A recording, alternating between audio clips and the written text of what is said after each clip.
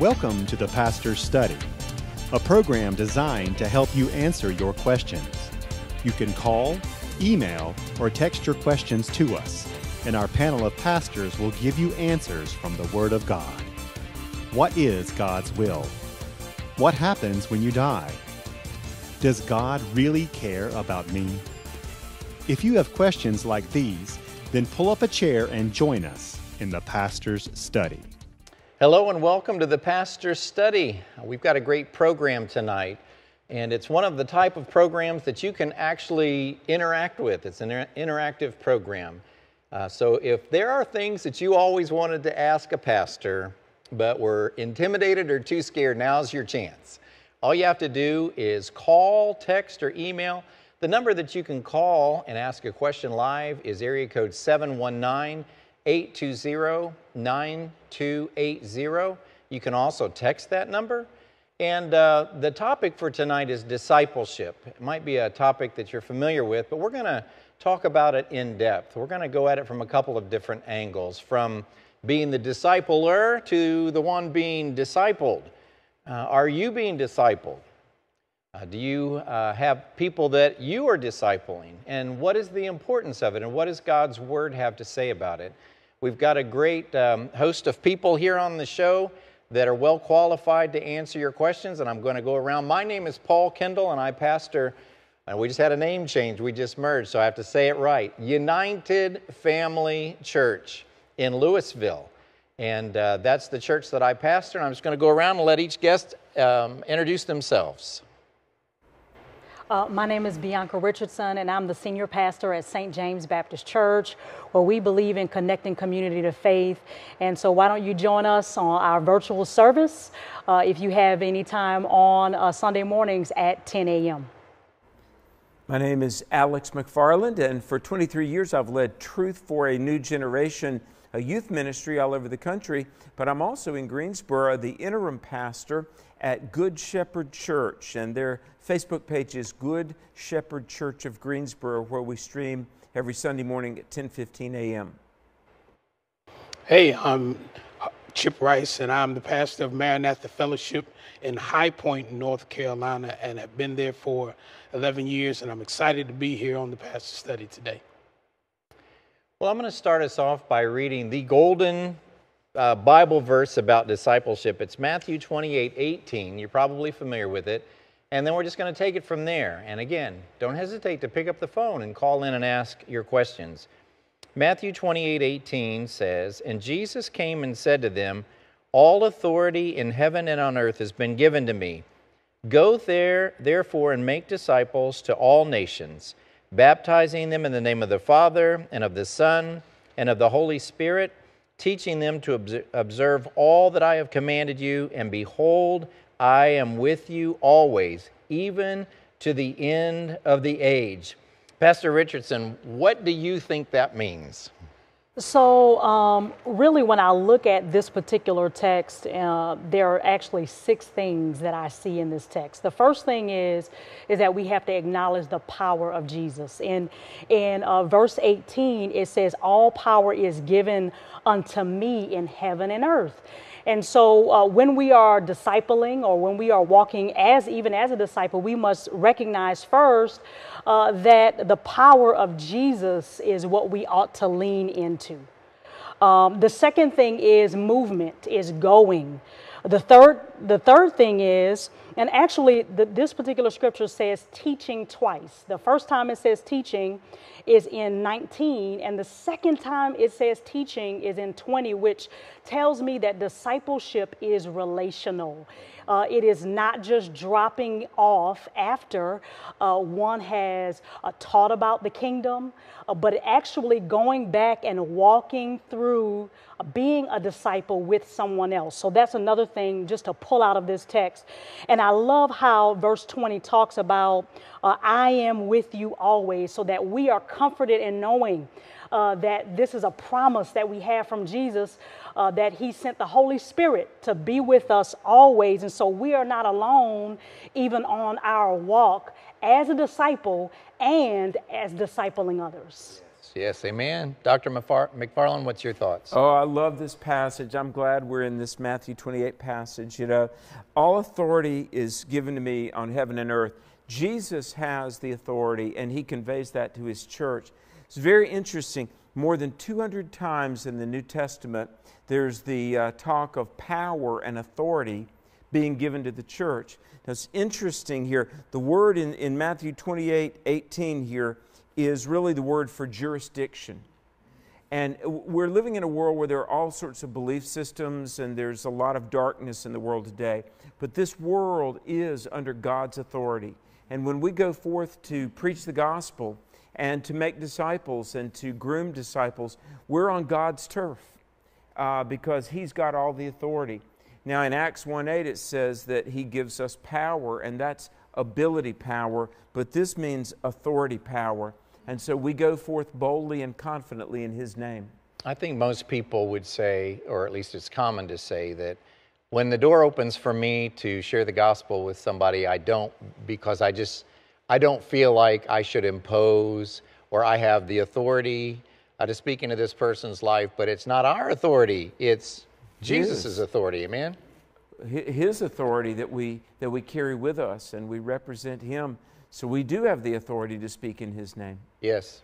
Yeah, I think that's something important to remember, is that it's not in our authority, it's in the authority of Jesus Christ. And he says, I will be with you, how long? Even to the end of the age. That's kind of forever. Certainly on this world, on this earth for sure. Dr. Rice, what are your thoughts about that passage? It's an extremely interesting passage because it's something that's given to all of the believers. I think a lot of times that people think the onus should be on the pastors or the leaders in the church to go make disciples. It should be on the people who have leadership and authority. And so he didn't say that in the statement. He just said go. And so go means everybody. And I think what's really interesting there is when he says make disciples. And so I kept thinking about, like, how can you make a disciple? What does that look like? What is it supposed to be? And so I have some thoughts concerning that, but I want to hear what the other pastors are saying to kind of help me to flesh all of that out. But something that I took away from that is what Pastor Richardson said about being relational, that you can't just give them the gospel, but now you have to form a relationship with them and what that's going to look like. Dr. Richardson, how do you see that playing out in the real world, that relationship / discipleship? Well, how I see that playing out is really it's about, one, it's about communication. Two, it's about sharing your own testimony. And I think that is very important. And in that, it's not necessarily, as you mentioned earlier, it's not necessarily like imposing, but truly being led of the Holy Spirit in a conversation. It's very interesting how there have been times that I personally have went to Starbucks and decided to sit down, and God sends, it's just like starting to have a conversation with someone in Starbucks. And those are those opportunities that we find that it's not necessarily in a church setting all the time, but sometimes God opens those doors as we are having conversation to actually share the gospel. So I think sometimes people feel like, oh, I'm going to wait for the event at the church to share the gospel. I'm going to have a special event just to evangelize. And I think evangelism is obviously communicating about grace, but discipleship is that walking it through with someone, going back to that relational that I talked about. And when Dr. Rice is talking about making disciples, and I think that that's how we make disciples, is we have to share our testimony as we live and apply it in conversation, in our life. We are literally epistles read of men. Right. So it's not just about what we talk about, it's also about what we live. Right. I was at a church for 4 years, and years later I would see people in the mall or in the store, and they would say things that they remembered. And I think if anybody would have asked me, What are these people going to remember about you? I would have thought it was, oh, that powerful message I preached on the book of James. Or I was the worship leader too, so I would think, wow, that time when the Spirit moved and we just sang for an hour, you know? But people didn't bring stuff up like that. I was really blown away. They would say things like, you know what I remember about you? I remember how you came in and sat with your family every Sunday. Or one of the other pastors told me years later, you know what I remember the most about you is how you finished every conversation with your wife and your kids by saying, I love you. And she said, we weren't used to saying that, but that really influenced us, and it became normal in our household. It's like the old saying, preach the gospel and when necessary, use words. What are some other ways, Dr. McFarland, that we disciple people? Well, you really hit the nail on the head that a lot of it is caught just by our lifestyle that we may not even realize we're projecting forth. You know, the word disciple is a fascinating word, and it comes from the Jewish culture back then. The rabbi, or sometimes called Rebbe, was a teacher. And for a respected rabbi to invite you to be his disciple, that was a real honor. And when Jesus said, you know, come, follow me, I will make you fishers of men, or when Jesus invites any of us to be saved and then to grow, it really is an honor that the greatest teacher of all, the Son of God, would invite us to be his disciple. I've read that a disciple is a consistent, learning, obedient follower. A consistent, learning, obedient follower. And I love America. I mean, there are like 345,000 churches in America. I love the church. I really do. But sometimes I have to ask ourselves if we've really made disciples. Now, there are lots of people that have recited a prayer, but going to heaven is not the only part of the Christian life, although obviously that's a great thing to be born again, to know Christ and go to heaven when we die. But it's to be a disciple, a follower of his every moment of every day as well. And I think we need to tell that to people, that Jesus is offering you a life of being his disciple. Right, and a disciple maker. Amen. If I understand Matthew 28:18 right, it's not a suggestion, it's a command. Yes. Dr. Rice, what are some of those other thoughts that you have? I'm curious. So I think it's really cool what Dr. McFarland said, because Jesus asked us to be his disciples, which is absolutely bananas, because if we think about who we really are, or even where we started out, because all of us weren't clean fish when we came into the kingdom. And so he would ask somebody who was so frail, who was so crazy, who was so convoluted, who has all these crazy ideas, you want me to help you get this message out to other people? It's crazy. And so I think about Matthew a lot, how he was sitting there working in one of the worst jobs as far as his culture was concerned. People hated this guy. And Jesus rose up on him and says, hey, follow me. And the thing I love about discipleship is what he did after that. He got up from where he was, and then he went and had a party for Jesus, because that's all he knew how to do. He was like, this is what I'm used to. And so what I've learned over time is I can't expect people to be saved, sanctified, holy, acceptable in all their actions as soon as they come to Christ. That's the discipling piece. Starting to understand, okay, you've got some things that are going on with you, but I'm going to work with you because I want you to be a disciple. We see it in Peter's life. We see it in the disciples' life. We see it in the disciples' family's life, where, you know, mom was trying to say, hey, can you get my boys here and get them a big title? And so learning about people and understanding that we all have some desires and things that maybe they're not really holy desires, but God still works with us because he's discipling us and has the expectation that we should be doing that for other people. Yeah. Well, that makes me think about this. Something I hear common, Dr. Richardson, is, who am I to disciple somebody? I have flaws myself. And by the way, I tell people, if perfection is the qualification necessary for ministry, not only would the pew be empty, the pulpit would be empty too. Mm-hmm. What would you say to somebody that says, I'm not qualified, I don't know enough, I haven't been to Bible school? Well, I would say that's where the testimony comes in, because, as Dr. Rice said, we're not perfect. When we came into this thing of salvation, I wasn't a clean fish. I've had a process, and that's where my testimony comes in, to say, listen, this is the process that I personally have gone through. I am not perfect. I'm still not perfect. God is still working on me.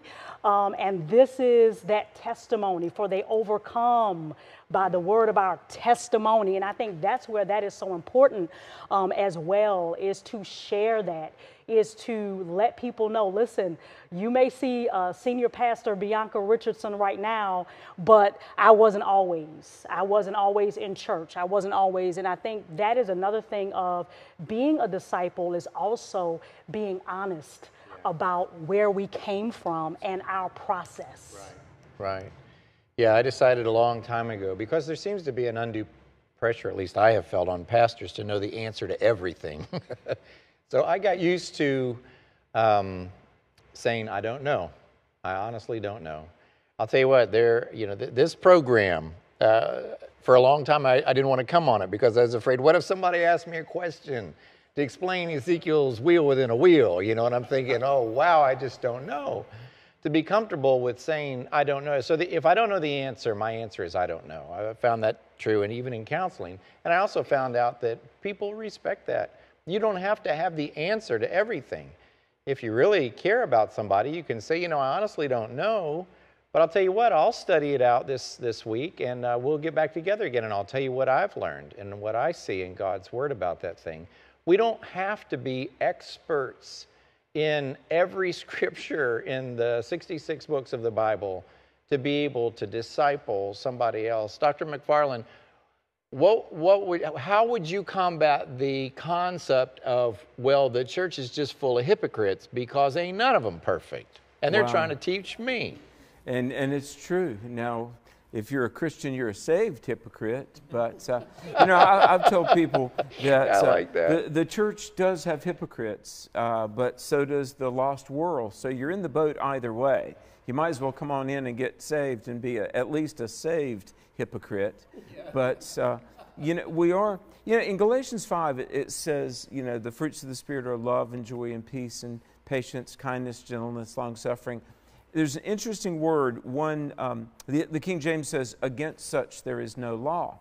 And I thought, I wonder what that means. And I did a little study on that. One of the things it means is that you can't argue with it. When you're bearing the fruits of the Spirit and the Holy Spirit controls you, even the lost world would say, hey, that man is authentic. Even an unbeliever should be able to say, this person is genuine. And so we have a true message, but we are to be true messengers. Mm-hmm. And we're not perfect.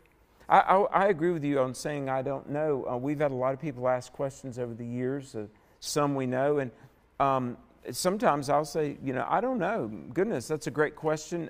Give me some time, I'll get back to you. And I've had unsaved people say, hey, I appreciate that. Right. That you're being honest with me. So I really think to know Christ and to represent Christ is the greatest thrill in the world. It's so exciting to be a Christian. And oh my goodness, to be a Christian in the 21st century, it's really an exciting time. Yeah. Yes, it is. And seemingly more needed now than ever. Oh, this world needs Jesus. Yeah. This nation needs Jesus. Yeah, I have, the metaphor I've used is that the heat is being turned up in society. We have tension on top of tension. We have racial tension, racial injustice, tension on top of political tension, on top of COVID tension. Yes. Yeah. So Dr. Rice, what are some of your encouragements or thoughts for a person that feels like it's almost impossible to even open my mouth for fear of offending one side or the other? Well, I've come to the realization that if you're going to live for Christ, you're going to say some things that are going to offend people. Yeah. But I've also learned that there are people who care nothing about Christ, and say things to offend people. I would rather give you truth. Right. And then let the truth offend you and you deal with it from there. Right. Than to be scared not to tell you the truth about a situation. We live in an extremely opinionated society. Social media has given everybody a voice to say what your opinion is, and which causes us to get away from truth and what God is really saying. And so sometimes you can have a thought, but then you see somebody on social media say something else about it. And you're like, well, I wonder if I'm right, if I'm wrong. This is where we've got to go to prayer and study of the word. Right. And so we're obligated individually, whether you're a pastor, elder, pew member, whatever you are. Everybody's supposed to study to show themselves approved unto God. And then once you started studying, God will put somebody in your life who needs what it is that you've learned from him concerning Scripture. And that makes it comfortable, because there are people who can't spell exegete.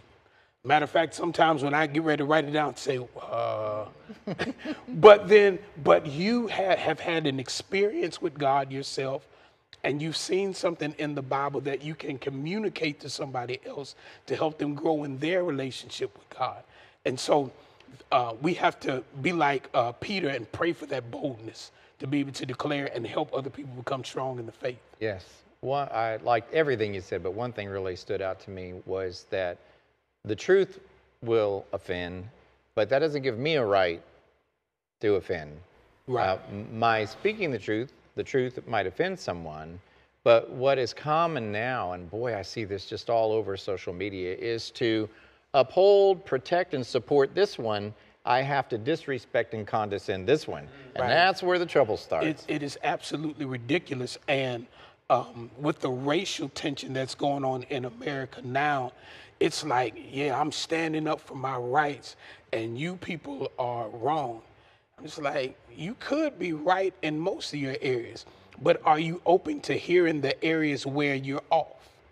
And so then we get a group of us together and say, we're all right. And I'm just like, wow, this is ridiculous. Everybody wants to be right, but nobody wants to stop and listen and say, could I have the wrong perspective on this? Right. Am I getting the wrong information? And so America's biggest sin right now is pride. Yes. We are a very prideful people. And so if we're going to disciple others, we have to humble ourselves, and we have to teach them that that's what God is looking for, to humble yourself. Right. And I would say, going back to the concept of preach the gospel and when necessary, use words, I guess that would mean preaching actual Scripture. And I'm going to refer to social media, which is using words, but even our social media is a form of discipleship, whether we're doing it intentionally or not. People are watching what we say, what we do, how we respond to others, how we treat others. What is the passage that says they'll know that we're Christians by our love, right? Love, yes. And the other passage, I can't call the chapter and verse right now, but it says that we will be judged by what? Our words. Our words. That's a scary thought, isn't it? On social media, it certainly is. Yeah. Well, and Ecclesiastes, it's either 12:14 or 14:12. I always get it backwards. Either 12:14 or 14:12, but it says there's no secret thing that won't be brought into judgment, including every word. And I think about that, and boy, we rejoice that our sins are washed away in the blood of Jesus if we're born again, because all of us have said words that we wish we hadn't have said, and maybe tweeted something that we regret. And so social media, like you say, brother, it's pride. People can just, fire off some thought that may be, the Bible talks about building each other up. Well, a lot of words are thrown out there to tear each other down. Yeah. And we will give an account for the words that we say. Yeah. 20 years ago, to think that every word could be recorded, what was the old pamphlet, This Is Your Life, that they would hand out. And it showed the guy standing in front of the screen, and we thought, oh man, that would be impossible to have a recording of the person's whole life. But now it's very believable. If you want to become a believer, that every word you have ever put out there is available to somebody. Just run for political office. Right. They will find it, right? Find it. Okay, so every word, and I mean, you think about that, it's more realistic to think now that every word I tweet, every word I post, really every word I say, I mean, even with cameras now. Probably almost every email you've ever sent. Yes. Probably That's could be right. retrieved. Yes, I would imagine and you so. can't do anything in our neighborhood anymore. I got a Ring doorbell. My neighbor's got them. You know, so anything happens, we call this one. Did you catch? Oh, I caught it on my camera. I guess my only point is that every word really is powerful and makes a difference. Well, we've got a caller on the line. Caller, let's hear your question. Yes, my question is, how can you lovingly and respectfully correct your sister or brother in Christ who made a false statement about the Bible or have a false belief? Great question. Great question. Well, by the way, thanks for listening. Thanks for calling in. You know, I love what Billy Graham used to say. The evangelist Billy Graham would always say, the Bible says, the Bible says. And I had a teacher once who said, when you're having to go over a hard conversation with somebody, try with the power of the Holy Spirit it's not me versus you, but it's us together in search of the truth.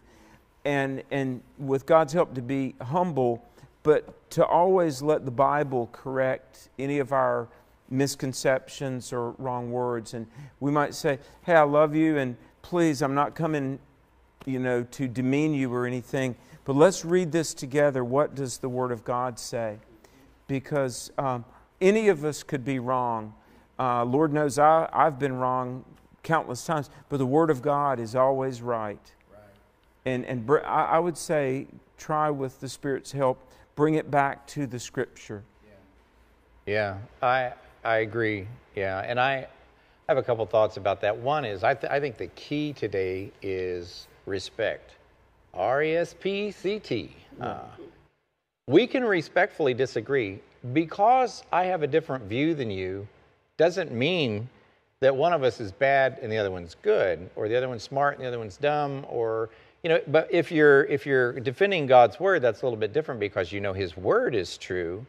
But I think respect really should rule the day. Respect and love. Jesus said the greatest of all these commandments is to love your neighbor as yourself. Love God with all your heart, soul, and your mind, and love others as you love yourself. You should be able to have a respectful conversation with somebody.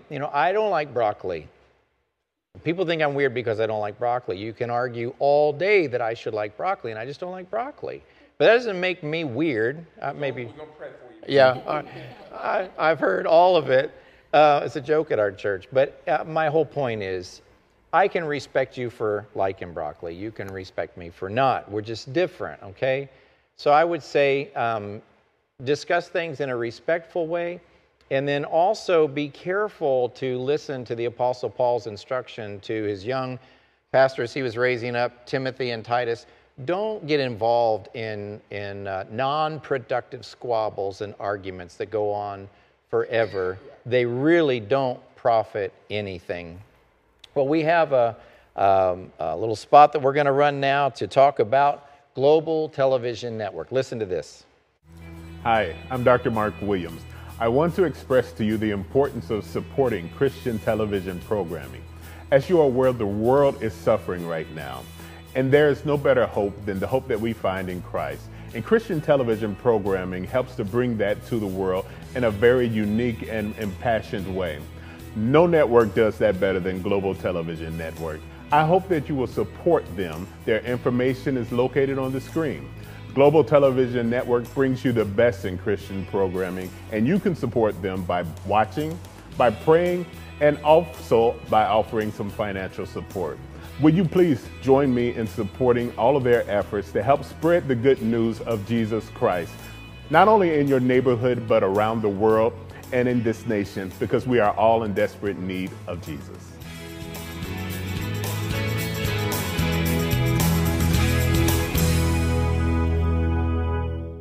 Well, welcome back to the Pastor's Study. And I just want to echo what the brother just said on that little spot, that this is a tremendous network. the things that they are doing here at Global Television Network to make another avenue for the gospel of Jesus Christ to be broadcast all over the world. And so if this is a type of ministry that you believe in, maybe you would consider supporting it. You can send your support to Global Television Network, 300 NC Highway 68 South in Greensboro, North Carolina, 27409. It is a worthy investment. You know, we want to invest in the economy and the stock market because we want a return. This is a different type of investment. You invest here and it bears much fruit, but your account for that is registered in heaven. And I think that's a greater account. Eternity lasts a whole lot longer than life on this earth. So this is a great place to sow your financial seed into. So I hope you'll support it. Our topic tonight is discipleship. We've had one caller. I've got a feeling there are others out there that are just ready to pick up the phone and call and ask your question, but maybe a little nervous about it. Go ahead. Just call and ask your question. There's no question that's too, out there or too stupid. Don't worry about that. We want to hear from you, and we want to answer those questions. Well, I'm going to continue on. John 15:8 says, "But this my Father, by this my Father is glorified, that you bear much fruit, and so prove to be my disciples." We're disciples of Christ.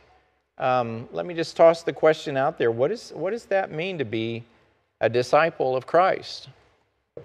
So what I believe it means to be a disciple of Christ is a follower. It is a follower in that following or practicing, if you will, the doctrine of Jesus.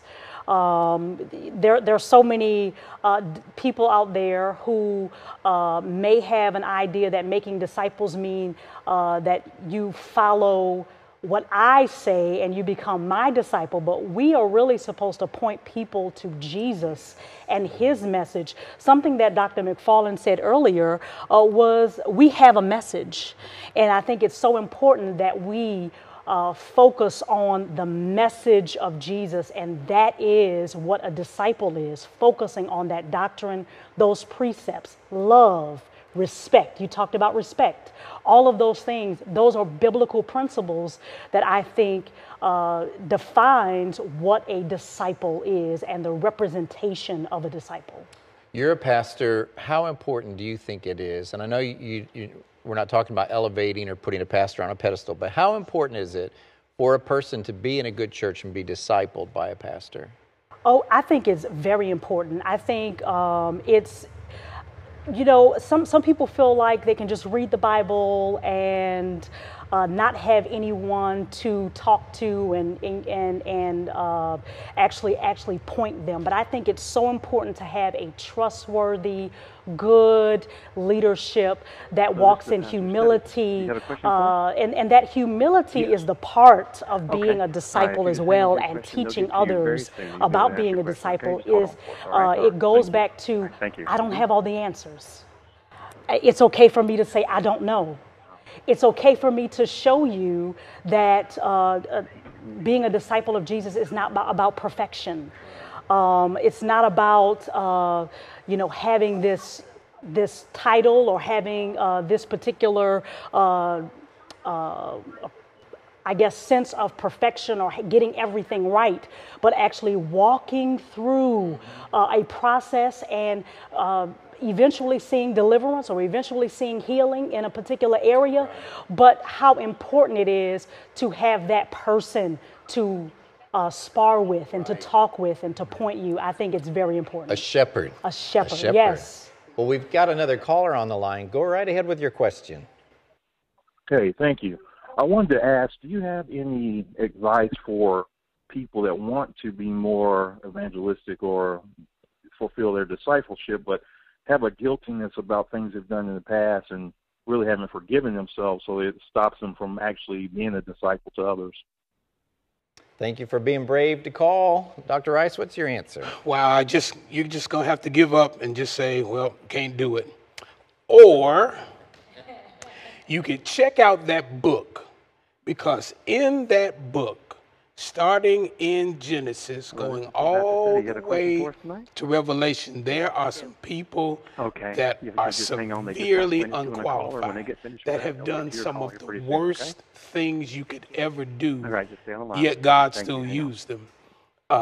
You look at a Noah who saved the world and got drunk. You look at a David who was an extremely gifted praise and worship leader who made a booty call. You look at all of these. You look at Peter. Peter's walking on water and he's cussing people out in the next. So you have flawed people, and the beauty of salvation is that God saves you, and then the process starts. He knew that you had issues when he gave his son for you. For God so loved the world. So he already knew what he was working with. You should be able to take your experience, your testimony, and use that along with scripture to be able to talk to people and say, man, this is what I went through. This is what my life was like.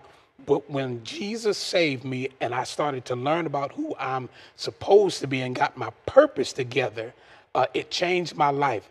That's what people are looking for. They're looking for authenticity, to tell people, no, I didn't have it all together. Yeah, these are great questions. Now we've got another caller. Go right ahead with your question. During the old biblical days, many Christians were tortured and persecuted for preaching the gospel, and you even see that during today's society. So how can we as modern-day Christians be bold and strong and preach the true gospel, but at the same time stay safe? Good question. Thank you for calling and asking. Dr. McFarland, what do you think? Well, I don't know that you can always preach the gospel and stay safe. Sometimes Christianity is not the subtraction of all your problems. It is the addition of Jesus with you every day through life's problems. That's good. Sometimes life gets complicated when you really do seriously stand strong for Jesus. So we can't really promise that it will always be safe or always be popular, but we can promise that it will always be the right thing to do. Yes. And we don't ever want to intentionally hurt people's feelings or be abrasive or something like that. But the Bible says rejoice when people revile you and curse you and demean you and all that, for great is your reward in heaven. And I would say if somebody does shut you down, or they, whether it's just rejection or even overt persecution, like in China and parts of the world, I think about North Africa and in so much of the Islamic world, Christians are persecuted.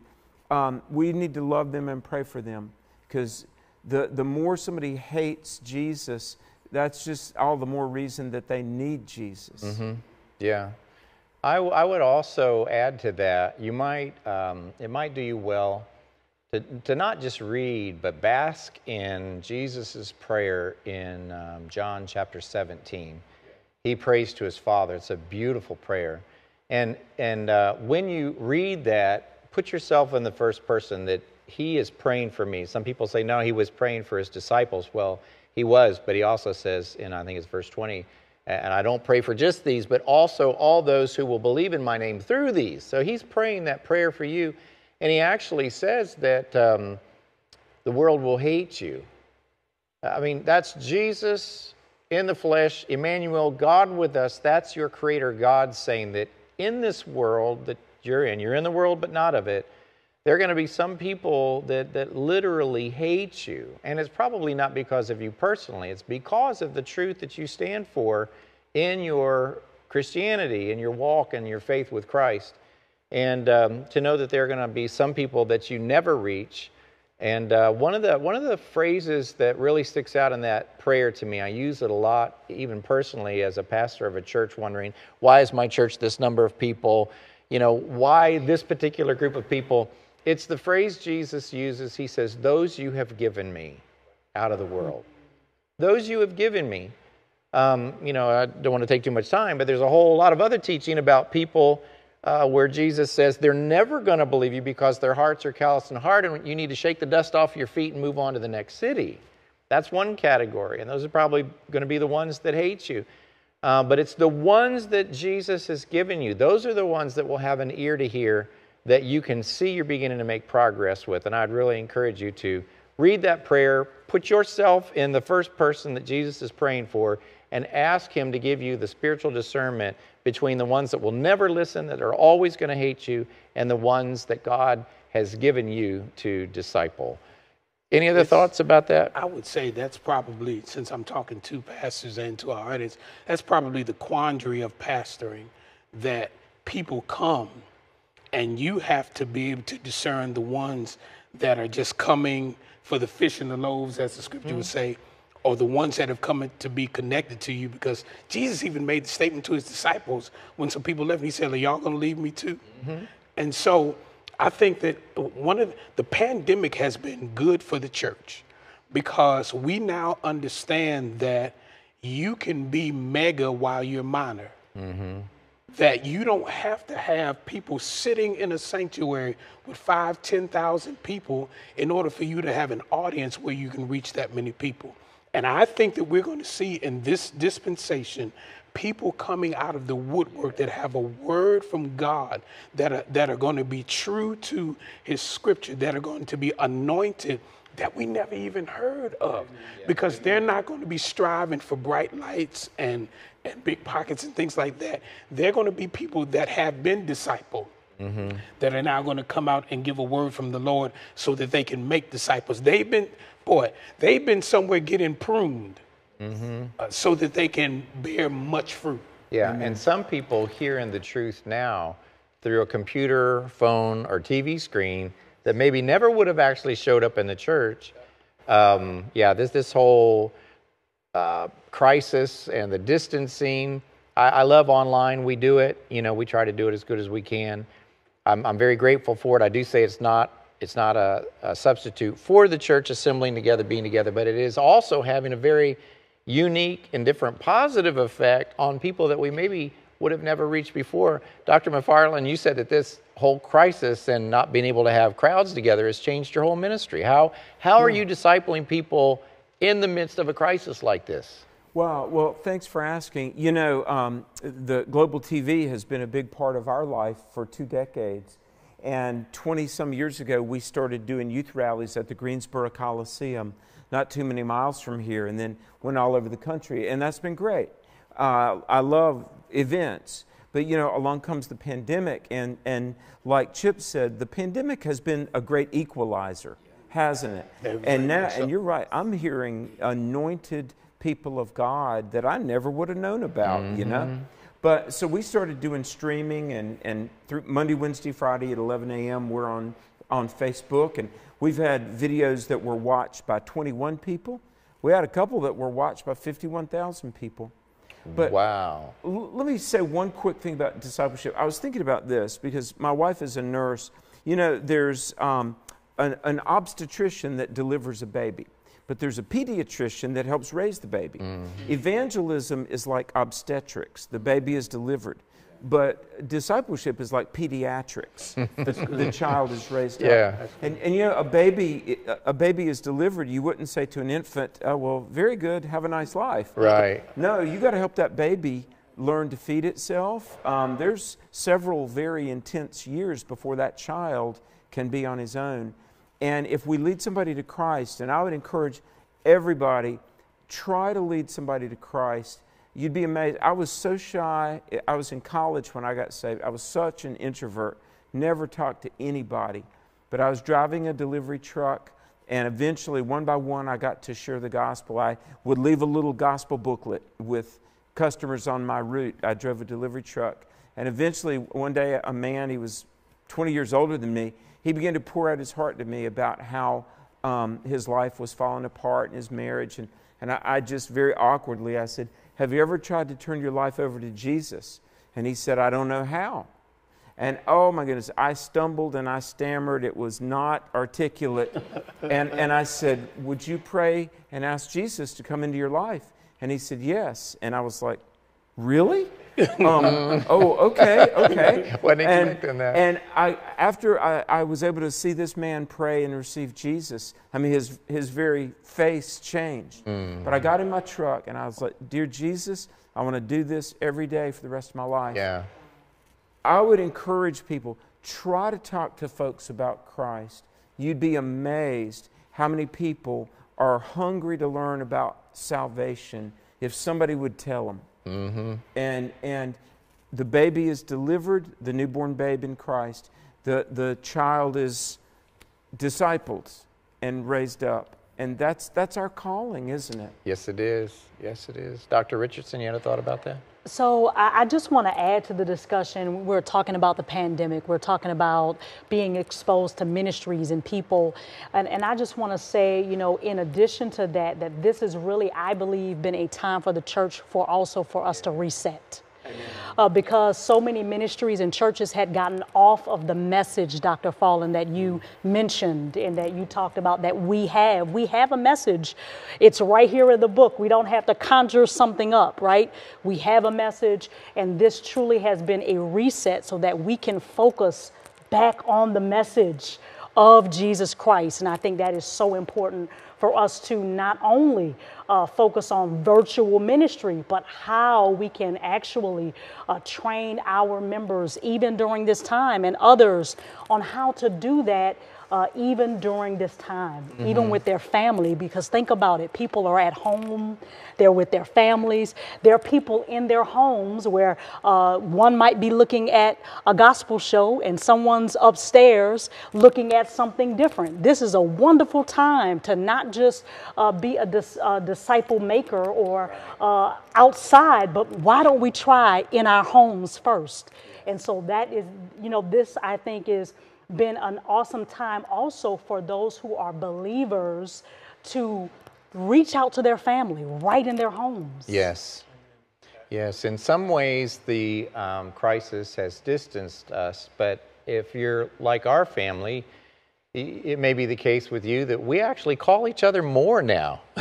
We FaceTime more. We FaceTime with more relatives in other states now because of this. It really has changed things. It doesn't mean that you can't contact somebody or talk to them these days because you can't actually go visit them. This is a great topic, and I just want to take another minute to encourage you to call in with your questions. We still have a little bit of time left, in about 15 minutes, so don't hesitate to call in. But also to remind you once again the importance of Global Television Network. The people here are amazing people. They have a heart for one thing, and that is to glorify God, to broadcast the truth. You know, Isaiah 55:11 says that it's God speaking. He says, "My word never returns void." And then it goes on to say, and it will prosper everything it's spoken into. So the truth that goes out over this network actually makes a difference in people's lives. And so I would encourage you to go to the website, look up this network, consider investing in it and supporting it is definitely a worthy cause. Another category of discipleship would be self-discipleship. I mean, you're learning from the Holy Spirit. You know, there's scripture that says, let the Holy Spirit teach you. By the way, that does not mean you don't need a pastor or you don't need somebody to disciple you, but it means that the Holy Spirit is even discipling you through that pastor. And so, you know, a lot of Christians don't like to read because they get bored, and maybe they read it at bedtime until they go to sleep because it's not really doing anything for them. I would encourage you to find study tools. They used to be expensive. I remember when I got ordained, I wanted a pulpit commentary set of books on my shelf so it looked like I was really smart, but they were too expensive. I couldn't afford one. And now all of that is free. Google is a Christian's best friend if you use it right. Make sure you're landing on reputable sites. But Google things. Go to a site like blueletterbible.org and study the scriptures. You can click on it, and next thing you know, you've got text commentary. You click, now they've got it where you can click on a video and you'll have a Bible college professor teaching you that Scripture. Dig in, and what happens when you study Scripture like that? It comes alive. The analogy, the metaphor I like to use today is it becomes a Netflix series that we don't watch every Tuesday night. Now we stay up and binge on all night, right? Mm-hmm. Okay, that's what happens when you study Scripture. It comes alive to you, and you can't get enough of it. What are y'all's thoughts about people digging in and learning God's Word? Well, I like to encourage people to start reading the Bible. And I realize the Bible, to somebody who's new to the faith, it can be intimidating. Here's this big book, and, Old Testament, New Testament, what's this all about? Well, the Gospel of John, that tells the story of Jesus, 21 chapters.